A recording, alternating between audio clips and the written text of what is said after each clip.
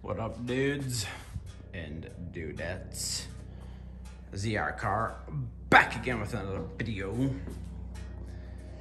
So I did kind of a walk around of the King Quad a couple weeks ago, and I talked about putting the King Quad in the back of the Silverado. And I talked a little bit about how important it was for me to be able to shut the tailgate, because if I want to pull the camper, I want the tailgate to shut for it to work right. Who'd at me? Help the helicopter. Saving some lives. Someone's good up there. Alright, anyways, squirrel. So, and then to add insult to injury, added his bumper. So it will not fit forward now with the tailgate closed. It will, however, fit backwards. But with that bumper, it just rubs too bad with that front grill guard. You can see this spot, and my hope was that it would snug it up going forward. Well, it won't even fit. The tailgate will not shut forward. So if anybody has a King Quad, you're thinking about adding this front bumper,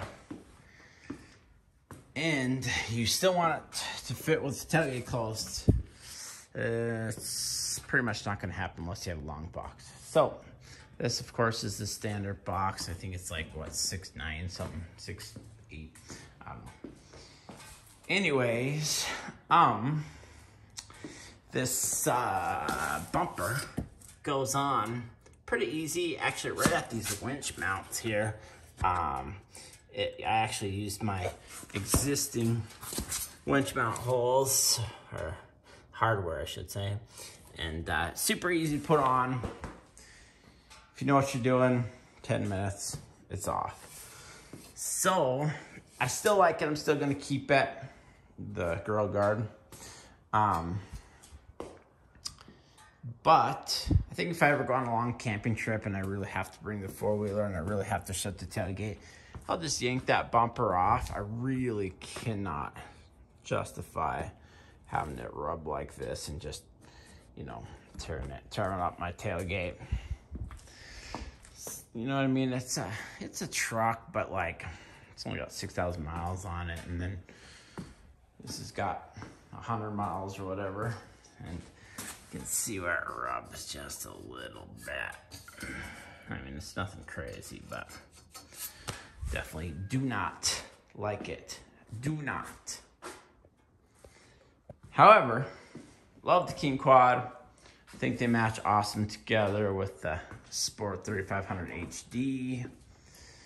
And I've been putting quite a bit of miles on this thing. Something's clacking on the bottom. I think it's actually the shock mounts. I've seen that before, where that shock mount bolt is just a tiny bit loose. I've actually seen that on this guy. And tightened it up on this guy, and it's quiet now. But could just be the 150 leaf springs in here. Possible. So, in conclusion, if you want to put a King Quad into the standard bed for the 3500, this bumper is gonna be too much. It's gonna be too much for it unless your tailgate's already trashed and then you don't care about the bumper, blah, blah, blah. Did a quick video on this Rhino recovery hitch. Put the isolators in there, so hopefully it won't rattle too much. This recovery hitch doesn't come with a pin. I've seen a lot of people complain about that. I've got a handful of them, so not a big deal for me. Looks pretty good. I'm thinking about either getting another King Quad, or if I could find a sweet deal on a Grizzly 700, I'd probably do it. But it would have to be sub 10,000. Like, I'm talking like 9600. What I really want is that last year's model gray and fluorescent yellow Grizzly. They don't make it this year, but man, if I could get that for like 9600, oh, that'd be a good deal. Anyways, hit that like button, hit that subscribe button. Peace.